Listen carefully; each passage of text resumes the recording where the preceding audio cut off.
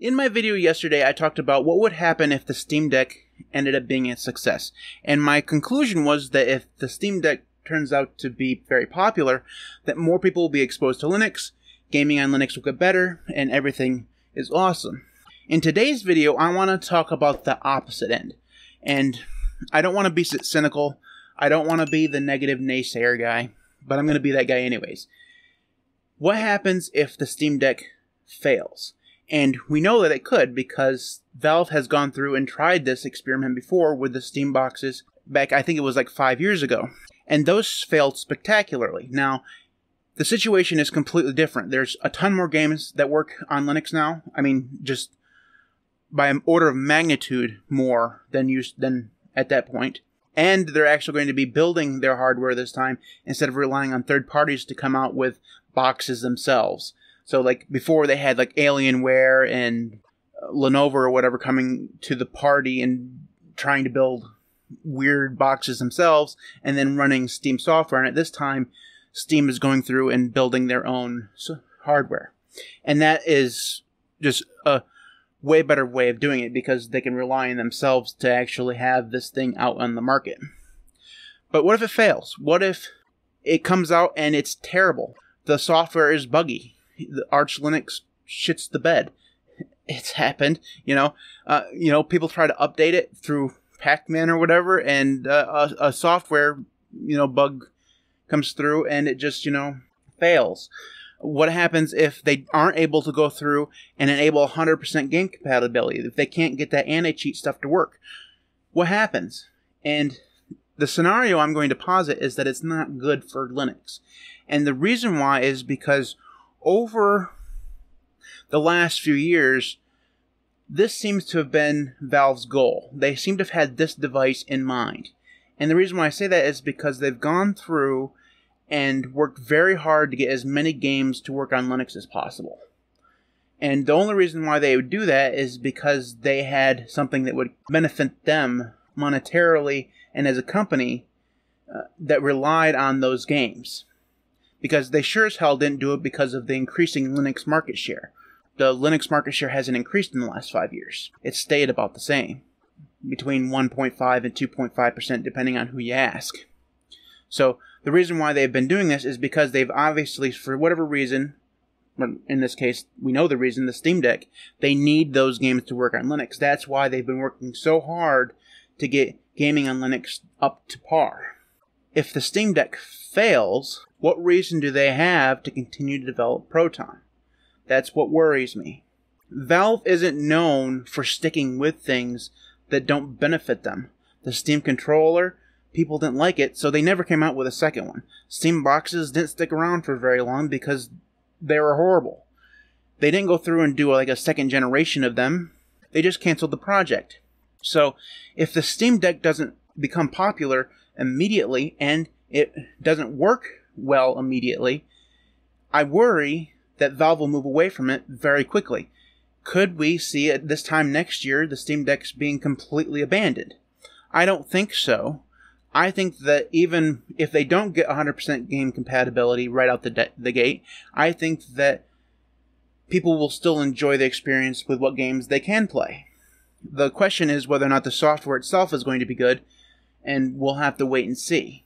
I think it will be okay, but we got to remember, not a lot of people beta test SteamOS. So, SteamOS has existed for the last 5 years or so, and it's been based on Ubuntu. I think it was first based on Ubuntu, but no matter what it was based on, it has been around.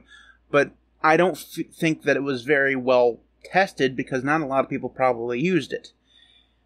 Again, that is just a feeling. We don't really have metrics to know. We could go to DistroWatch, but we all know that DistroWatch doesn't have metrics. They just have page views. So whether or not they've been able to iron out a proper desktop distribution of Arch Linux, basically, and, have that available to people on the Steam Deck to actually use, and it's functional, and it's awesome, and it doesn't have any bugs, it's going to be a waiting thing because I don't think that really the gaming is going to be a problem. I don't think that I don't think that the availability of games is going to be the issue here when it launches, even if they don't get those last 10% of games on the platform.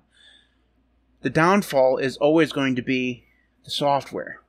And I suppose it could also be the hardware. If the hardware comes out and it's just terrible, then obviously they have bigger problems than just the software, because it's harder to fix that hardware than it would be to go through and fix some software bugs. So let's just say the hardware is good. If the software is not good, they have some issues. Now, I think that they could fix those, but you don't get a second chance to meet those reviewers. So when this thing comes out in December, this stuff's going to be handed to The Verge, it's going to be handed to Gizmodo, it's going to be handed to Engadget and stuff again. They're all going to review this thing, and if the software's horrible, nobody's going to, want to buy it later on. I mean, you're going to get the Linux fanboys who buy it. I'll probably get one eventually, even though I decided not to this time. Eventually I'll get talked into it, despite my inability to game. So you're going to have a small community to buy this thing, but it won't expand into the non-Linux community, the actual gaming community, because the software would be bad, and that's not a great thing, right? Obviously, this is a whole bunch of doomsday talk, because it's possible, and I think it's actually quite likely, that this software comes out, it's really good. The gaming availability, I think, is either going to be excellent or just the way it is now, which is really good anyways. And I think the hardware, from what I've seen, looks really good. It looks really capable. We know that you can game very well on AMD integrated graphics and on AMD processors. So I don't think that the horsepower in it is going to be a big deal at all. Now, I could see that lowest end thing become a problem because it doesn't have an SSD in it. It just has I think they called it eMMC storage in it. That might be the wrong acronym. I don't know. But apparently you can actually get in there and switch that out if you want to actually put an SSD in. So if that thing's not fast enough, just change it out. But I think a lot of people are going to go for that lower end Steam Deck, and that might be a problem. But even then, they probably have tested it, right? They have to have tested it. And there goes my logo in the background. I'm going to have to change that. It's on Windows. Yeah, I have a Windows machine back there. It's going away very fast. Anyways, and tangent. So in conclusion, I really hope that I'm wrong, or I hope that this video was completely pointless at the end. The logo's back. I hope that this video turns out to be completely pointless, and that this Steam Deck thing succeeds. I really do, because more games on Linux means more people using Linux, and more people using Linux, even if it's just in the form of the Steam Deck, means more developers and more games natively coming to Linux. All we really need is that one little push down the mountain and we get some momentum. Now, I don't think that this means that the years the Linux desktop is here. Okay, that's obviously wrong. That's not going to happen. But I could see this actually making it so that Linux becomes just a little bit more popular, and that's always a good thing. So, like I said, I hope that the fears that I have expressed in this video are wrong. And I hope that the more positive video from yesterday comes true, because, again, when Linux does better, we all do better. As cliche as that sounds. So, if you want to get in contact with me, you can do so at the LinuxCast. You can support me on Patreon at patreon.com/LinuxCast. Before I go, I'd like to take a moment to thank my current patrons: Devon, Marcus, Maeglin, Donnie, Sven, EastCoastWeb, Chris, Mitchel, Mr. Fox, Marek, and Camp. Thanks everybody for watching. I'll see you next time.